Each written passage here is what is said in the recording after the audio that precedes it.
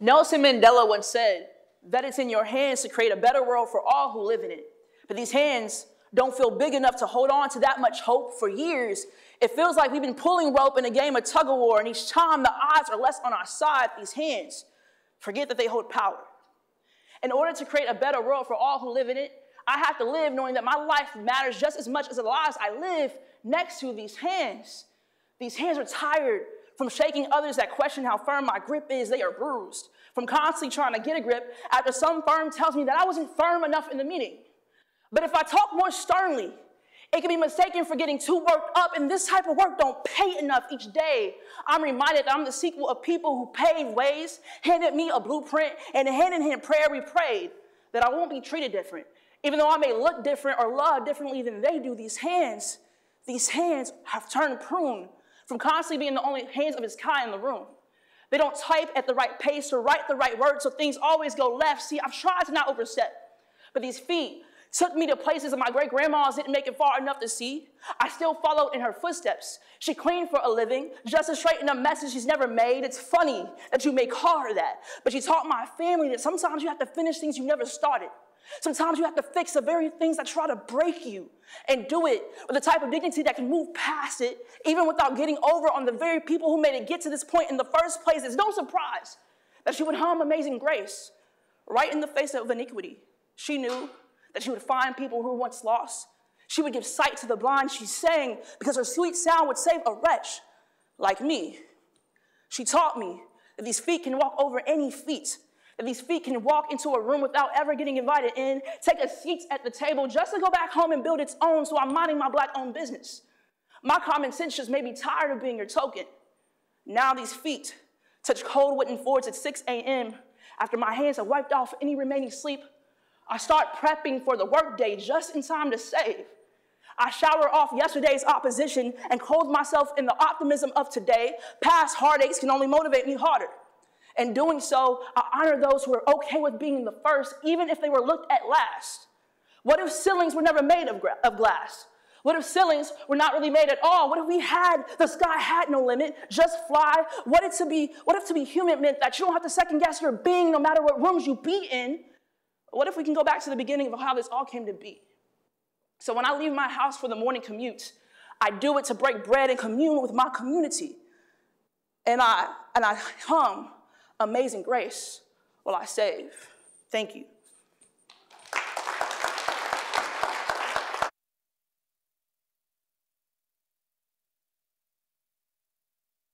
That was incredible, Justice. Thank you so much. And everybody, thank you for coming. Welcome to the College of Business MLK panel, Authenticity at Work. I'm the Assistant Dean for Diversity, Equity, Inclusion, and Belonging, Dr. Olivia La Del Rosso, and thank you so much for being here. I'm thrilled to have my friends Adonis, Wooten-Herron, and Justice Davis here with us today to share about their experiences navigating the workplace and life through their various identities. This panel is in honor of Martin Luther King Jr. His leadership in the civil rights movement still inspires us today to fight for justice. We must recognize, however, that the College of Business and Kansas State University, the place that we learn, this place that we're sitting here today, it exists on land that is the ancestral territory of many indigenous nations. The land we learn on was once the home of many Native nations, including the Kaw, Osage, and Pawnee, among others. The 1982 Morrill Act that created K-State as a land-grant institution removed these Native people from Kansas, and the land was sold to fund the founding of this university. We are proud that as the first land-grant university, we exist to provide educational access to everybody. However, just like all stories, there are many sides of that story, and ours exists within ongoing settler colonialism and rests on the disposition of indigenous peoples and nations from their lands. I ask that we, as individuals and as a university, can consider how can we center indigenous voices, support Indigenous-owned businesses, and educational opportunities. Justice and Adonis, they are themselves advocates for many identities that they identify with and those that they don't identify with. And today, we're all here representing ourselves, right? So we're gonna be talking a lot about our experiences, how we identify, and how that has impacted our work and how we navigate work, right? We're not here representing the companies that we work for, the really cool companies that they work for, by the way. These are our personal experiences, and some of that we'll also be talking about the intersectionalities of those. So for a little background, and then we're gonna get started. As you know, Justice is a queer spoken word poet. She's pretty incredible, right? Yes. Yeah, yes. So she graduated in May 2016 from K-State Marketing and Communications. While she was at K-State, she served as the president of our award-winning Black Student Union. Yes, she co-founded Conversation Cafe on Race and Inclusion in partnership with Leadership Studies and served as the chair for the Big 12 Council on Black Student Government, which is actually taking place here at K-State in February. We're excited to host that. These roles sparked her passion around community activism and manifest in both her creative and corporate career. Right now, she lives in Los Angeles, California, and she's the brand manager for Megamex Foods, managing the Holy Guacamole and avocado brands within Hormel Foods. We also are excited to have Adonis Wooten-Herron here, also a really good friend of mine and of the university. So he also is born and raised in Kansas, also a 2016 K-State marketing graduate. He has over 6 years of experience in sales, leadership, territory management, talent acquisition, DEI programming with several Fortune 500 companies. Right now, he serves as the North American recruiting pillar lead for people with disabilities and LGBTQ+. In collaboration with their regional recruiting teams, Adonis helps define, implement, track, and measure nationwide, regional, and local inclusion and diversity plans in alignment with their North American recruiting priorities. He has led millions of dollars worth of sales business, led the North American talent acquisition strategy, led diversity growth year over year, and he's relocated a bunch of times. He's lived all over the US. So I'm really excited to have these two young alumni here. I really hope that as young alumni, you're gonna identify with some of their experiences, and as students, this conversation will help you think about what is it gonna be like navigating the workplace as you go into your future internship or careers. So I wanna start by just asking you to tell us a little bit about yourself and why the topic that we have today of authenticity at work, why is that important to you? For sure. I just want to say I like to have a good time, right? And it feels very like official. Like it feels like, no, it's fine. It's fine. But I like to have a good time. I feel like I'm amongst friends and family, and that's the whole purpose of this conversation, right? Yes. Being authentic and showing that in this space. But Olivia has laid out my career pretty excellently. Okay. It's been a hot mess, but it's been a great hot mess. But throughout that journey in my career, especially early on, and we'll talk a little bit about our journeys in college and how we've grown. We've known each other for a decade. It's been so important for me to not just show up and do the work that I do, but to actually show up and be comfortable doing that work, right?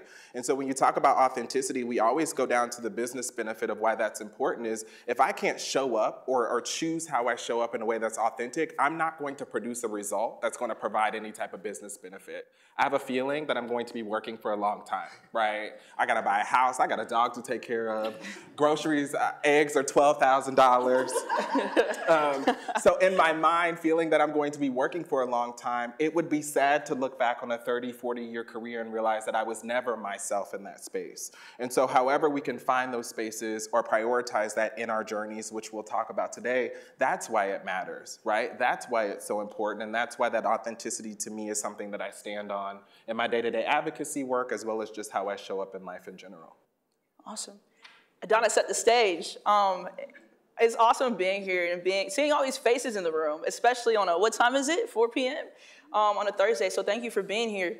And it was hilarious watching your faces when I was up here, and like I knew you guys were like asking like, what is she doing? This is intense right now. It was like, welcome to my TED Talk, essentially. But yes, I can't wait to have this conversation and dig deep. But who am I? I'm a spoken word poet, queer, and then brand manager. And a lot of those titles come with different perspectives. And I think when I think about why authenticity matters to me, in the poem, one of the things that I talked about was my great-grandmother. And my great-grandmother, she didn't have to work because she had a husband who held down the household and wanted her to be at home with their 8 kids. They had a lot of kids back in the day, and they were way poorer than I was. So shout out to them for making it through. But when she decided to go into the work field, she became a maid. And a lot of us would look at that and say, okay, like, you know, that's not the most elegant title to have. But then I started to like reflect and say, oh my gosh, me and my great-grandmother have a lot in common, right? To clean up messes that we necessarily didn't make, right? To follow after someone and picking up those pieces, fixing things that you didn't necessarily break. And so for me, if I think about how my great-grandmother faced some of those challenges in her work, right? And also cleaning after people that don't look like you. Ooh, that's tough. To also relate to someone who may not want to relate to you because you have to be in their home. And so for me, it's like if my great-grandmother was able to be herself and do all those things in that time period, why can't I? One of my spiritual leaders, he said a quote recently. He said, don't destroy something that you worked, no, don't rebuild. Don't rebuild something you worked so long to destroy. So what that means to me is like I worked so hard to destroy some of those stereotypes that I was imprisoned by. I worked so hard to destroy the idea of having to try to fit in and be somebody I'm not. So at this point in my life, I'm not trying to rebuild that. So that's why authenticity is so important to me. So what you just shared, it makes me think about how we have these ideas about professionalism. Like these are expectations of like, this is what you should wear. These are the things that you should do, right? And we create them kind of as guideposts. Like we do teach literally in the College of Business, like here's what we recommend that you consider and like get some business professional outfits and this sort of thing. And so we are creating this idea of what we should be looking like, right? And the experiences that we should have.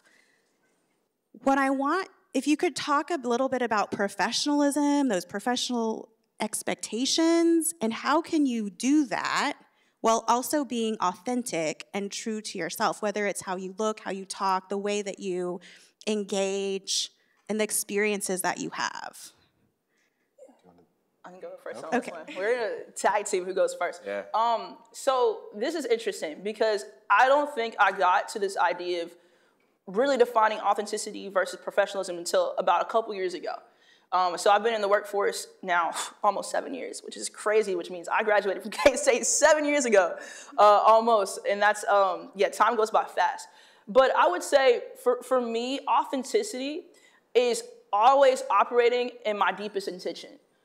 For myself, like, what do I, like, if I find myself code switching, and if you don't know what code switching is to switch and play into some type of code just to fit into a space, right? Just to put that in layman's terms.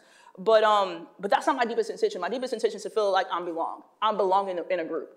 And I can't belong being something I'm not, because I'm not really feeling that. I'm pretending to feel that.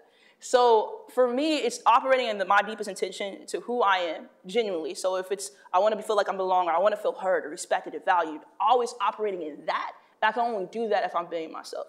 Whereas professionalism to me is having emotional intelligence and respect for the room, right? To learning how to effectively communicate. I could be myself and then have the emotional intelligence, and not everyone communicates the way I do. No, not everyone feels love in the same way that I do. We talk about love languages, etc.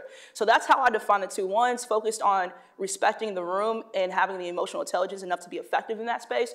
Authenticity is having respect for yourself, to always operate in your deepest intention. So. Yeah, and that professionalism is such a subjective term, right? It's such a subjective conversation on what that is, and it's built on a bunch of ideals on what looks good, what's presented, all of those things, right? We can break all of that down, but operating from Justice's standpoint, and we're gonna talk more about it, but that authenticity is from within, right? Who am I, right? What do I stand on? What are my values? What are my morals? What am I embodying, right? How do I stay true to that person, right, and a foundational standpoint. And I think we often, so many times as we're going to talk, is we give up that authenticity to fit into professionalism.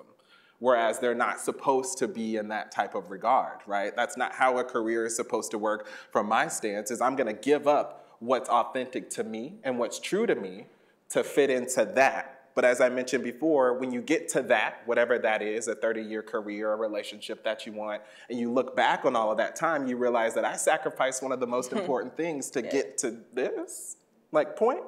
And for some people, it's worth it because that was a means of survival. Yeah. Right? That was a means to get me to where I want to be. But when you start looking about how you show up, I have to be able to do that in a way that's real, in a way that's honest, in a way that's true.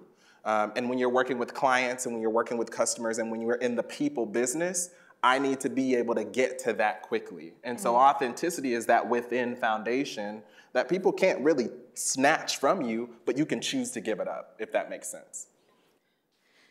Go ahead. This is a journey, right? Oh, go ahead, Justice. I was going to say, Adonis said something that's super important about the idea of that self-assessment, asking yourself the right questions, because a lot of times we have to unlearn, unfortunately, some of the things that we were passed down and taught, right? So for us, that could have been, you know what? You don't talk like professionalism. Like, you don't talk professional. What does that actually mean? Or you have to work twice as hard to get half of what someone else has, right? What does that really mean? And what does that do to the psyche when you internalize some of those things and you're told that your natural being, this is how you are inherently, your culture is not professional. And so when he talks about the subjectivity of professionalism, you have to do that self-assessment. Okay, how am I bringing my own personal biases into this conversation? Because it's a process of self-awareness constantly. So I just wanted to kind of dig deep on that point. And I think this is going to flow into what we're talking about, but that's the conversation of self-actualization. If you've ever talked to me ever in your life, like if you ever came to me and you're like, I need some advice, the first thing that I always tell you, and the thing that I reiterate is, the issue that we have is we go to the workforce, we go to the career, we go to places for them to tell us who we are, right? I'm going for you to tell me what I'm good at. I'm going for you to tell me what I deserve. I'm going to you to tell me how I should act. I'm going to you to tell me who I am. When we have that conversation, the thing that we need to do is be very sure of who we are, right? And that's in any space. And I tell people, I do this analysis with everyone, right? Olivia, we've talked about it. We talk about it, and it's simple. I'm a big draw it out person. What am I really good at? Like, what am I truly really good at, right? What do I enjoy doing? Make a list. What do I enjoy doing? Who am I? Define that, right? Define that for yourself, believe it, sit on it. What do I really operate in those spaces? The more you sit on the fact of who you are, what you do, what you enjoy, I'm not looking for you to tell me who I am in a career or a job or a person, but what I am looking for you is to partner with me in that authenticity to elevate who I am and what I'm great at, but also fill a gap that I have. Like, I'm going to the workforce for something. I'm going to this place for something. I'm embodying professionalism for something, right? Yeah. But I'm not going for you to tell me who I am. Absolutely. Right? And I think that's something that we have to be very cognizant of in any part. This could be a relationship. We were just talking about this. A friendship. The moment you go ask somebody who you are and they give you that narrative, it becomes true to you. And you repeat that narrative, and that's who I am. And again, I say this all the time because I'm going to be working forever, but you're going to look back on 30 years and realize 25 of that 30, I was not even who I thought I was. And I think that's the importance of this conversation. We'll talk more about it, is doing that self-assessment, having that self-actualization, but not looking to folks to tell you who you are, but to elevate who you are and help you then progress in that, which is subjectively what professionalism could look like depending on where you are. So this is a journey. It's taken us, a lifetime, right, to get to where we're at, and it's going to be a continuous journey. Can you talk about what you've learned related to understanding yourself and how to sit in your authentic self? Okay, like, can you look back at your past? Maybe it was your experience at K-State. Maybe it was, in your first internship or job, where maybe looking back on it, you're like, oh, like I was giving up part of myself and not being true to myself because of the space that I was in and not having had the lived experience that I have now. Me first. Yep, go ahead. Yeah, I think back to my entire collegiate career, honestly. Like, let's be real. You know, my parents went to college later on in life and became successful, right? So I was kind of navigating it myself, and it goes back to what I was saying. I was waiting for someone to tell me what to do and how to be and how to act. And also, it comes with intersectionality of identity, and we talk about this at all. My pronouns are he, him. I'm on the queer spectrum, right?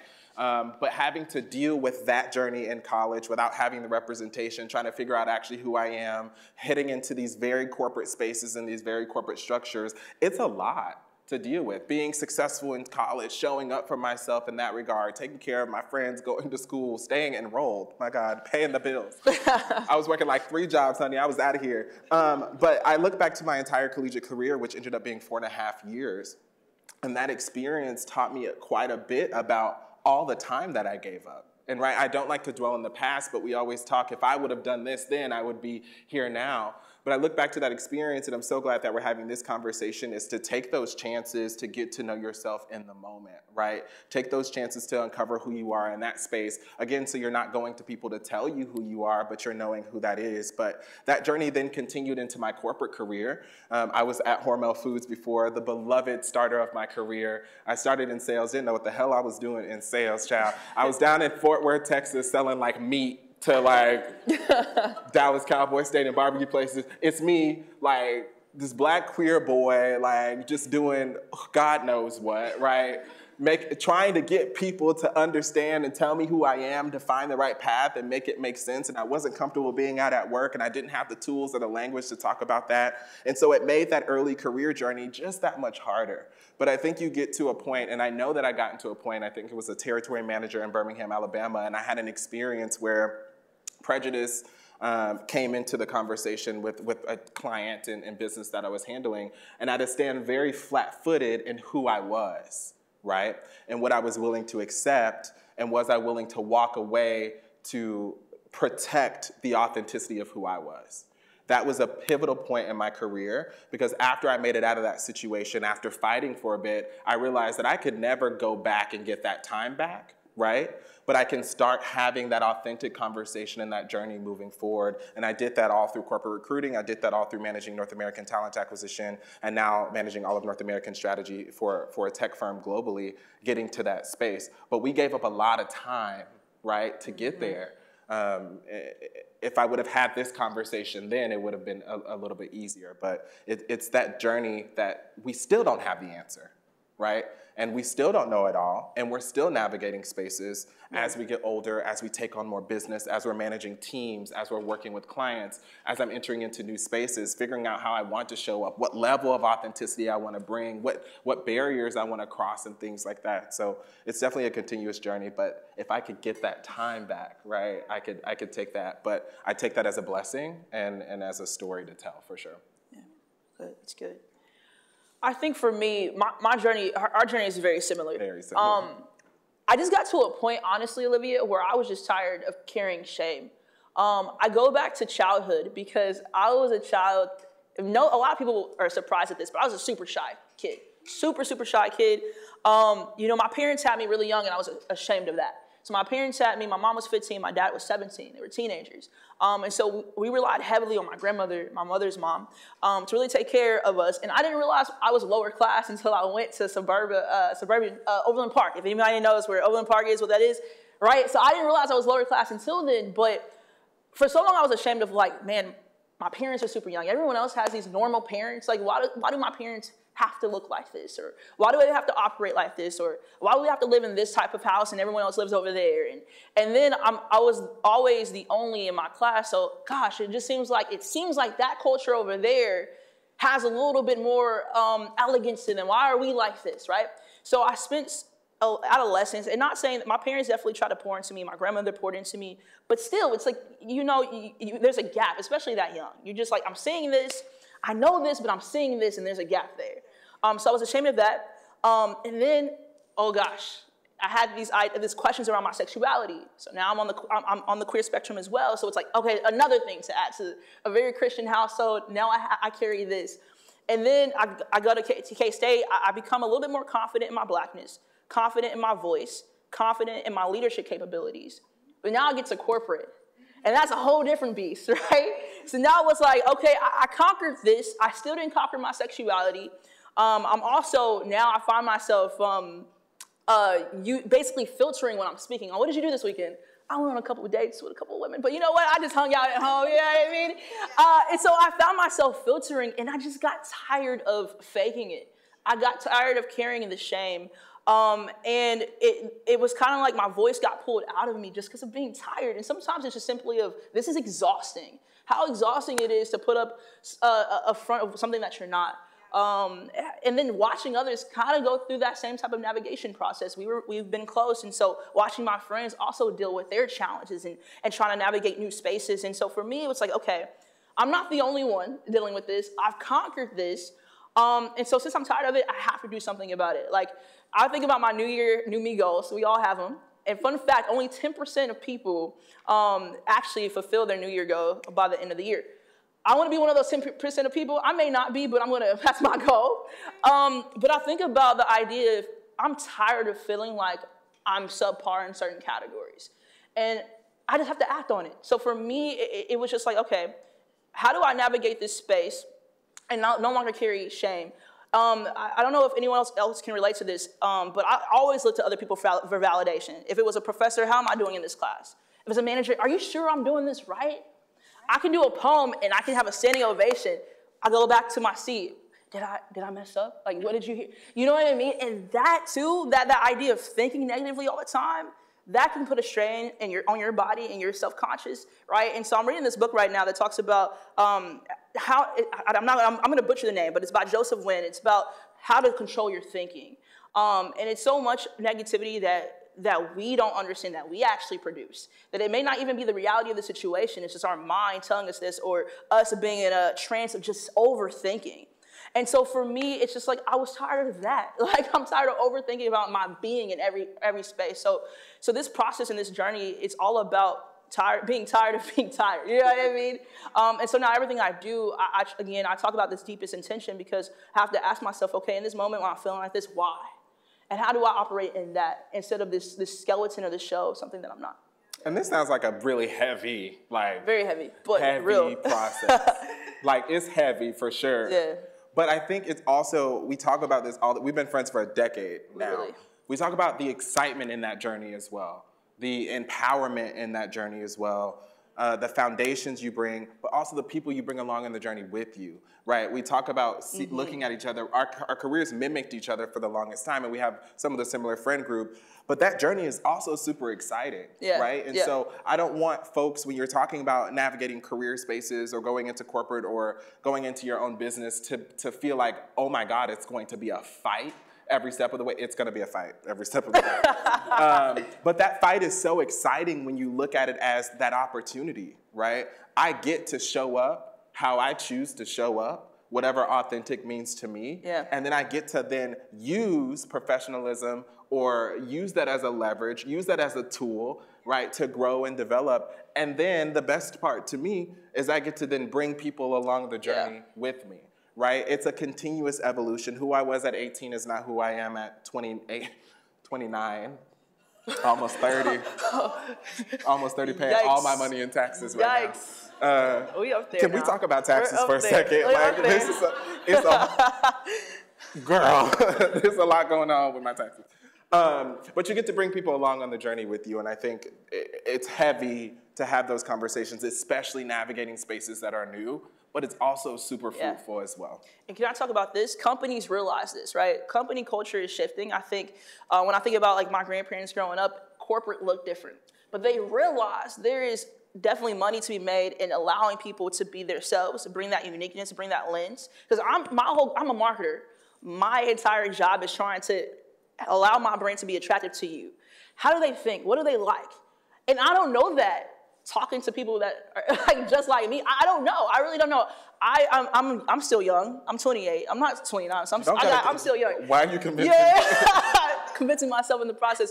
But TikTok, like this whole thing with TikTok, I'm like we're finally creating our brand on TikTok. We have our own TikTok. I'm just like, I don't know this world. I like to feel like I'm still hip, but I just don't know this world. So it's like I need people who just know TikTok on my team. And it's like That part. I know that they can help me. I know y'all can help me. But it's like companies realize that they're the most innovative and the most successful with diversity. And that doesn't just look like race. That doesn't look like gender. It doesn't only look like gender. It also looks like thinking, how you were raised, how you were growing up, your experiences. So we can monetize that.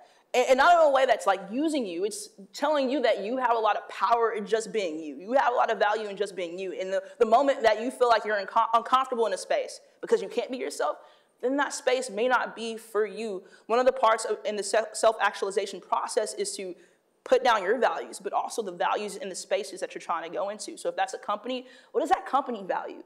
How does that align with mine? Because if you get into a company and it's a misalignment, you will be miserable. And like to Adonis' point, you'll wake up 30 years from now and say, wow, 25 years, I wish I could change some things.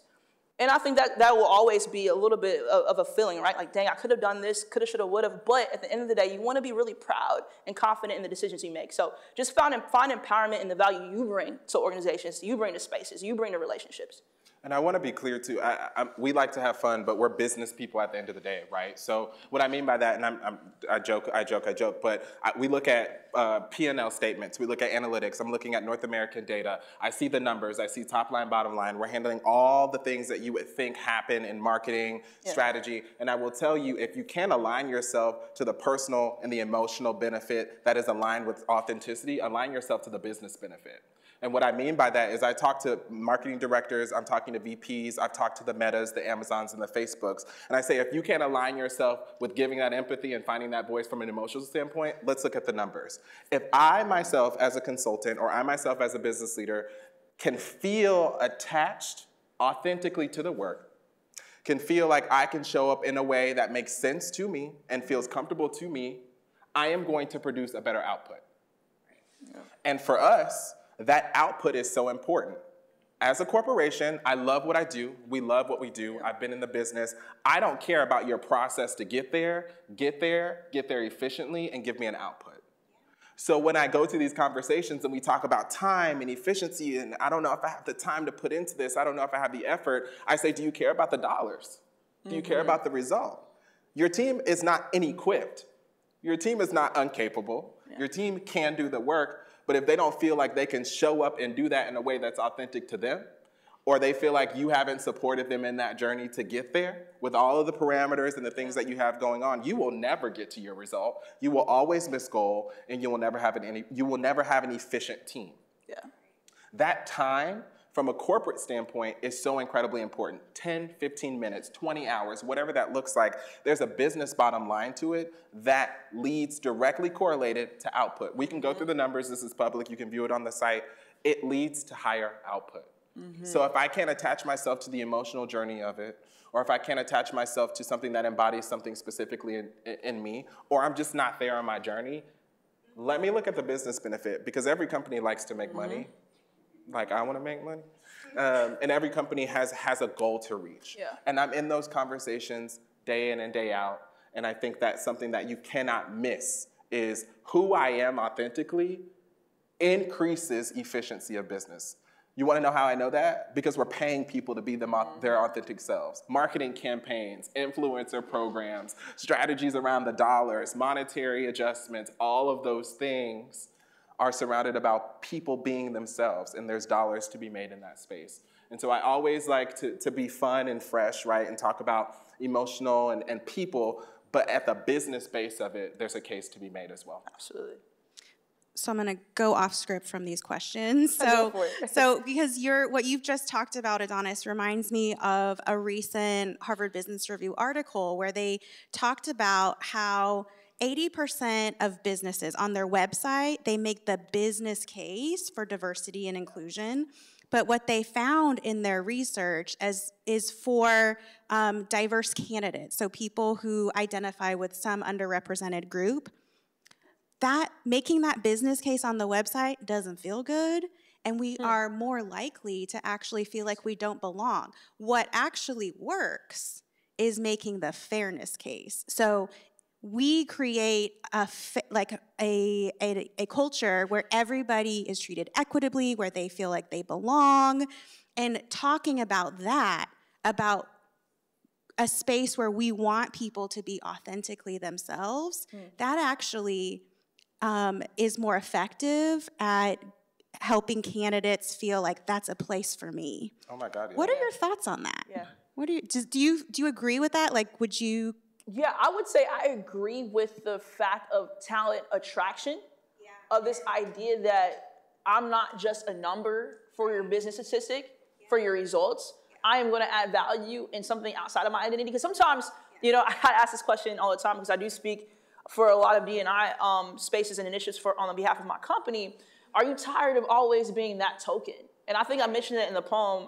My common sense may be tired of being your token. And sometimes that's true. Sometimes it feels like a plight to carry the weight of a whole group of people and having to speak on behalf of that and advocate for that. And that's why we need allies to also navigate that space and also be a listener and also an activator as well.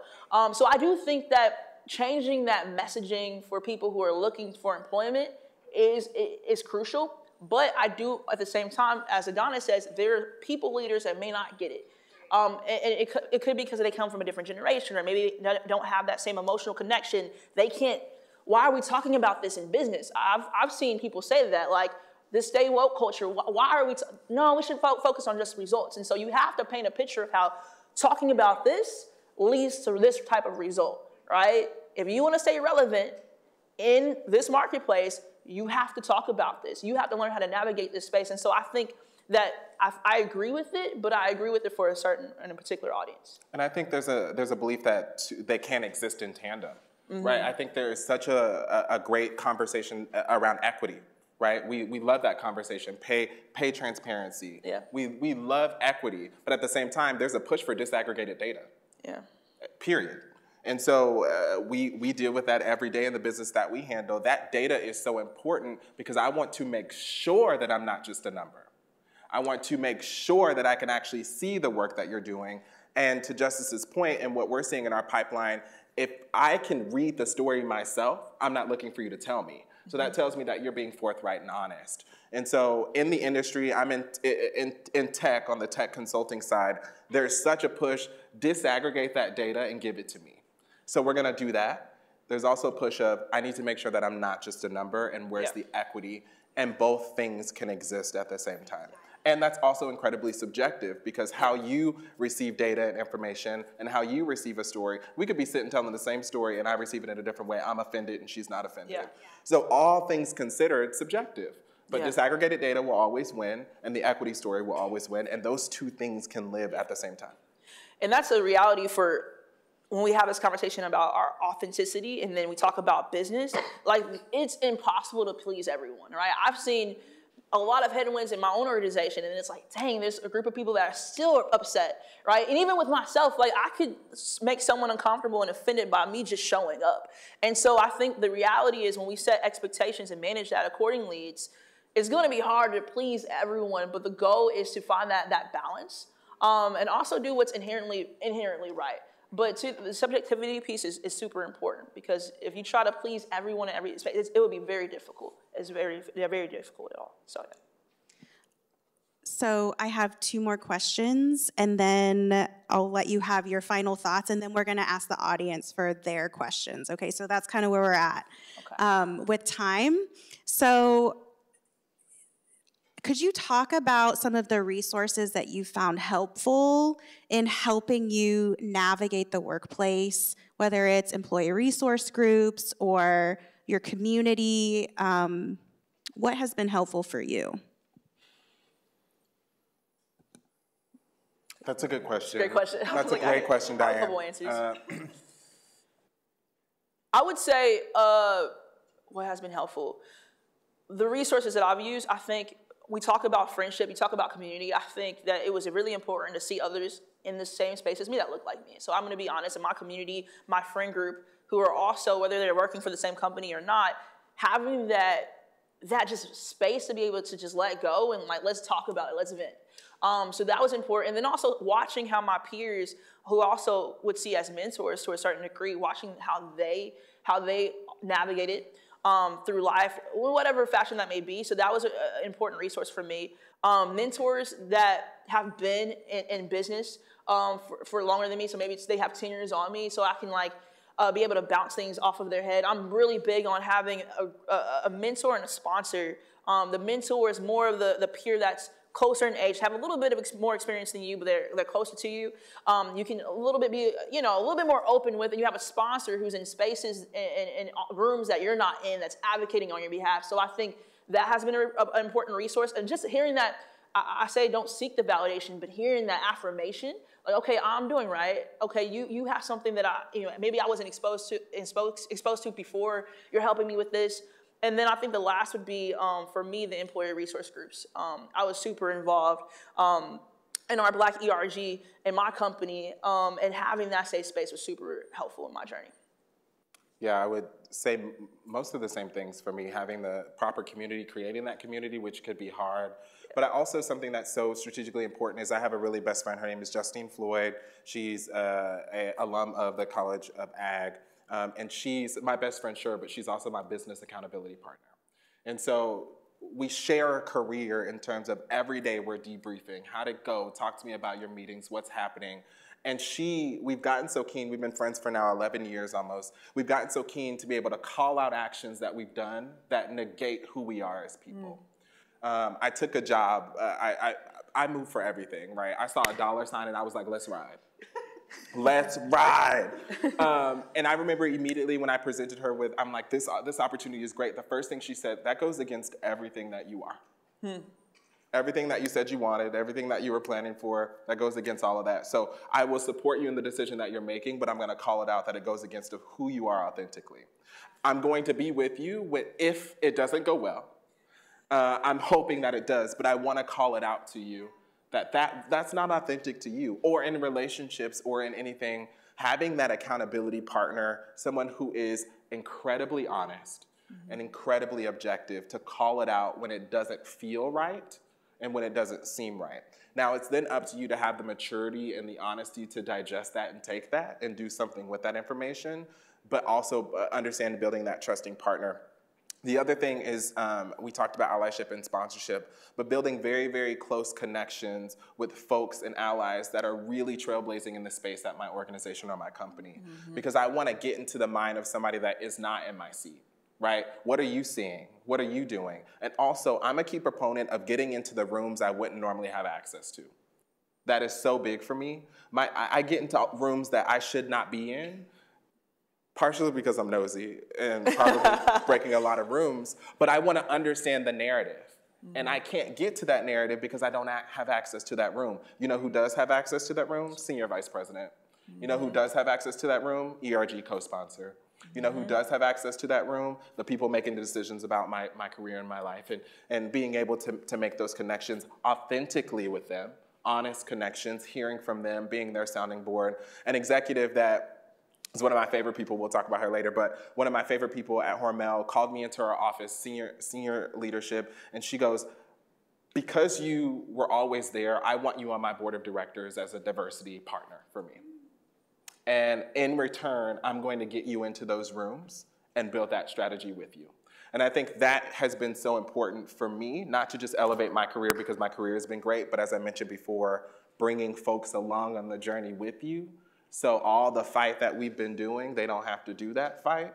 All the conversations we've been having, all the struggles that we went through, they don't have to do that. And it's not just me yelling up, it's them yelling across and yelling down and yelling through. And I think that's an important thing that has helped me in getting into those rooms, but also preparing me for what I'm doing now. So those would be most important, having an accountability partner and then locking arms with those allies that are at the levels to make decisions and get you in the rooms that you wouldn't normally have access to. Absolutely.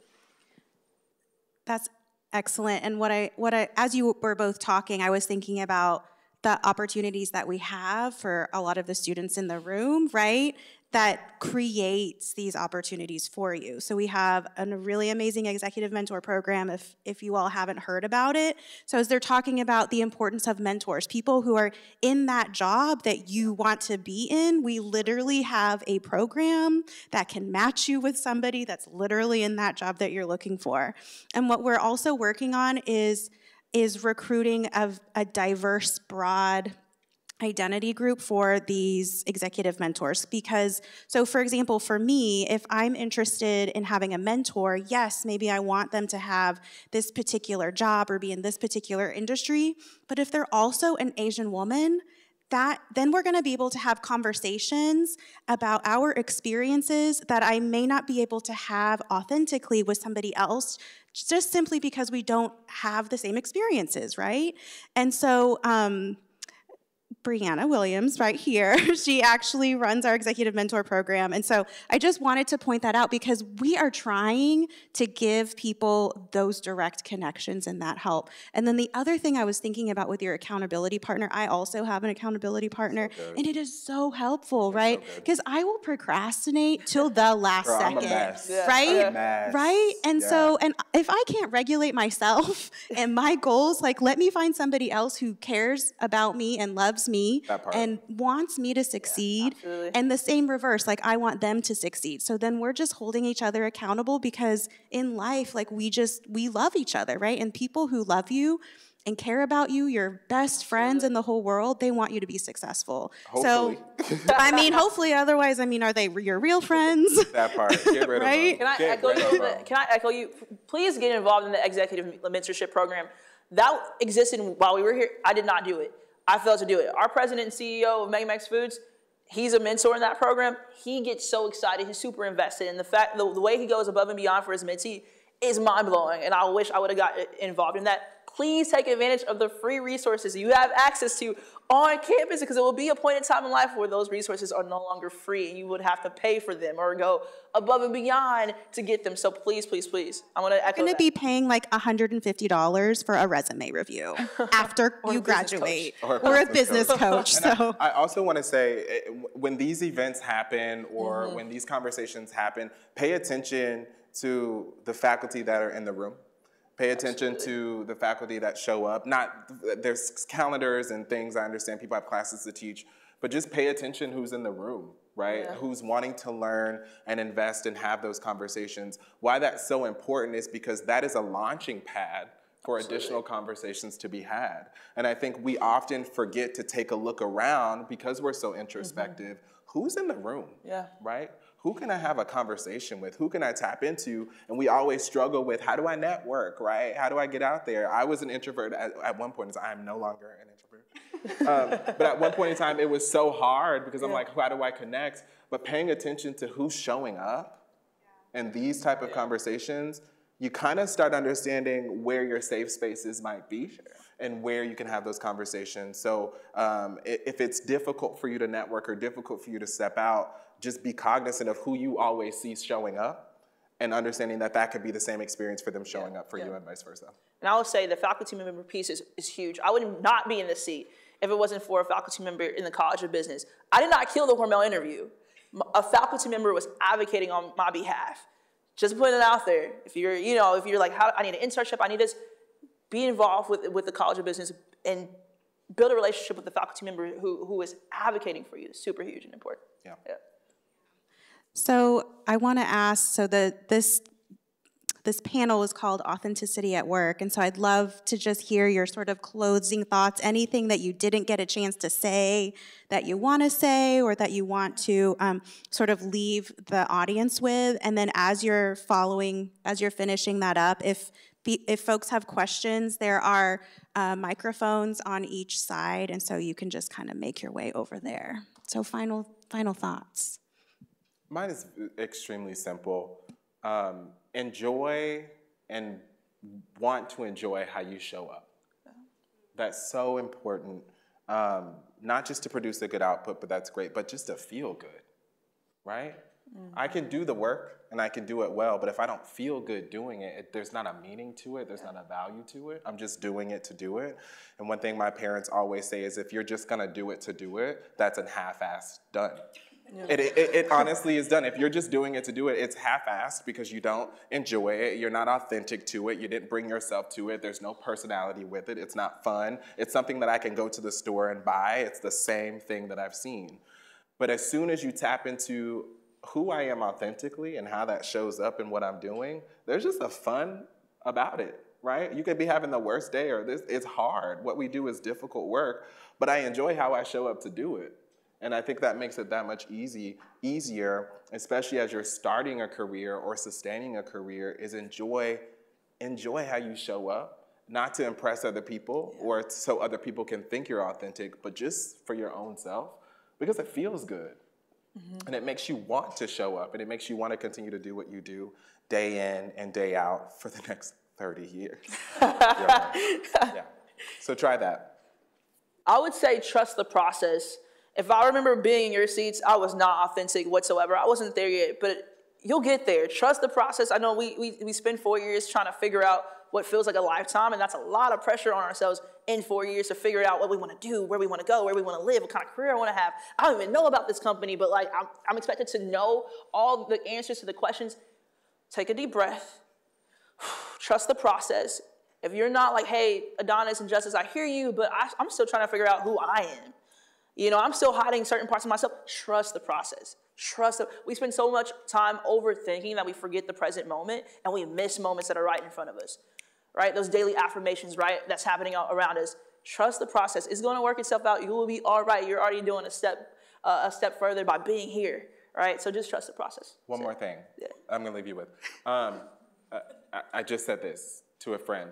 You've got enough time to do exactly what you were put on this earth to do. Absolutely. Remember that. You have enough time to do exactly what you're purposed to do. Figuring that out is its own thing, but you've got enough time, right? So don't try to rush the process, because I promise you, whatever your purpose is, you've got enough time to figure that out. Yeah. I love that. We don't have to have it all figured. I mean, I don't have it all figured out. Girl. You don't have to have it all figured out. One step at a time, right? It's 150,000 emails in my inbox. So I always say every day, every week, every year, just try to get a little bit closer to your ideal life, whatever that is for you. And that ideal life is going to change as you get older. If you have a family, things will happen in your life. But if you consider and just really think about what is an ideal life for you, it's going to be different. For you, it's going to be different. For me, right? And nobody can create that life except for you. And nobody can choose to be authentic in those spaces except for you. We have a question. First, I wanted to say, being a non-traditional student and being in multiple corporate aspects, I 100% agree with you. And racing to a 20, 30-year career to get to the top inauthentically it's not how you want to do it. Just know from experience. Additionally, what is your best advice or direction that you would give to younger folks that are, walking away from college here soon, that maybe are introverted or don't know how to take that first step of talking with leadership, and are they going to be looked at differently if they question? A lot of times in corporate world, you question the wrong person and then you're looked at, wrong, or don't do that. It's very cut and dry. Here's your roadmap and here's how to get to the top. How do you diversify from that and stray from the wagon, really? It's a great question. Thanks for asking that question. Because I have a lot of close friends who are introverts. And when we get up here and we talk about navigating certain spaces and speaking up and being ourselves, you automatically, I have to be an extrovert. 100% not true. Oftentimes, the smartest people in the room are the people who are not saying a lot. They speak when they have a wise thing to say. So I think my advice to introverts, but to everyone else, I think at certain points we have to get pushed out of our comfort zone, and that's just natural, right? Extroverts, the uncomfortability could look like, hey, you gotta be quiet sometimes. You gotta know, you can't overtalk. We have those people in those business meetings that just talk to hear themselves talk. Just take a breather for a second. Hey, introverts, it might be okay. I don't have to talk to everyone in the room, but the connections that I do need to speak to, let me make sure that they're meaningful. So maybe it's pushing yourself, okay, I'm at this awkward networking event. There's like 30 people talking about the KU versus K-State game that K-State won in, you know what I mean? Or Chiefs about to win the Super Bowl coming up, or whatever it is. Just find that one person, that one or two people, push yourself, all right? Maybe it's one person this event, the next event might be another one, right? So I would say just push yourself out of your comfort zone. I would say focus on that elevator pitch as well. I think in the College of Business, they were talking about elevator speech, right? Yeah. Right? And so I would say learn that and just use that as a conversation starter. And then the biggest thing is a lot of people like talking about themselves. So if you are an introvert, just learn how to ask questions really well. And then you'll be surprised at how far just asking a couple of questions to 2 or 3 folks in the room will get you. They'll remember that, if you wanted to know about myself, you didn't just talk to me to tell me more about you. You actually listened. So that would be my advice to the introverts in the room. Thanks for asking that too. Yeah. Is this close? Okay. I really liked what you said about the accountability partner. And I guess Olivia is literally mine. Like, she's very honest with me. She's mine too. Yeah, like, she's so honest with me, and I love you. So thank you for that. It really made me appreciate that. But I've been reading this book. It's called The Untethered Soul, and it talks a lot about consciousness. Have you read it? I haven't read it, but I've heard of it. Yeah. It's so good. But it talks a lot about consciousness. Let's start a book club. I should. But I was kind of like discovering that within myself. I feel like in my life so far I haven't been very conscious. And so I guess my question to you is, like, if you could go back and do something differently, like, what would you do differently? Or, like, that's very broad because not really like only work-wise, just like you yourself too. Like, what would you do differently? The one thing that I would do is be present more in my life. That would be the one thing that I would do. My career and my life move like this, right? I'm a tourist, so it's yes or it's no, and I move very quickly, and I forget to be present. And I actually have a tattoo. My dad always says this, but it says, "Be still, be present." And so I got that tattoo when I went on a sabbatical, and it reminds me every time to pulse check. Like, you will never have this same day again. You will never have this same feeling again.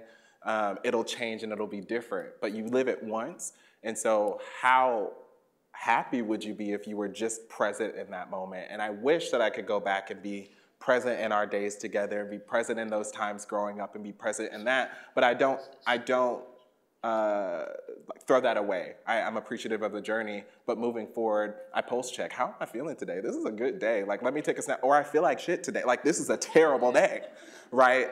But I wish I would be more present in my life, and I wish we all would take time to be more present in everyday life. Thank you for that. Yeah. Hello. Hi. I want to apologize. I got here a couple minutes late. You may have answered this already, but what are you guys' voices? Because we learned in class about the 5 voices. I was curious what your guys' voices were. 5 voices? Have we done the 5 voices with you? I don't know if we've done them together. Okay. So. Which one is like irate? Like, which one is like. Okay. Which one is like chaotic? That's me. Okay, so I think that you're creative. So I'm also creative connector. So creatives are very innovative. They're very, I know you said, like, you have to remind yourself to stay in the present and appreciate the moment. Keep your mind where your feet are. Creatives, we're always thinking about the future and we're innovating. Connectors always want to put people together. Someone who needs this, I got somebody who could help you with that.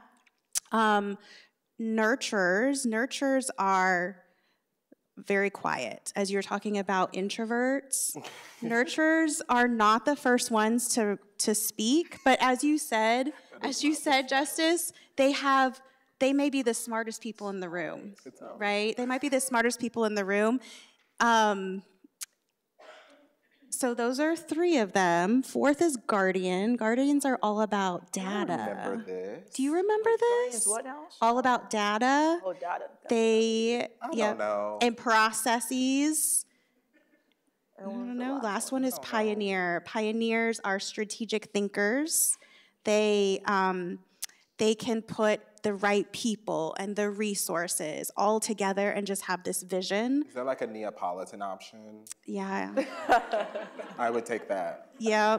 I don't know. Because I don't know. I'm sorry, that's not a good answer. So you can bring me in to your friend group or down to your companies, and we'll do the 5 voices with you. Okay. Okay. Remember Well, what you I asked wish we for, had an Jack. answer. Yeah. Sorry. We'll let you know, James. Yeah. Yeah, TBD. thank you. TBD. Yeah. Now you gave me homework. I know, now you have homework. Girl, I graduated. Okay.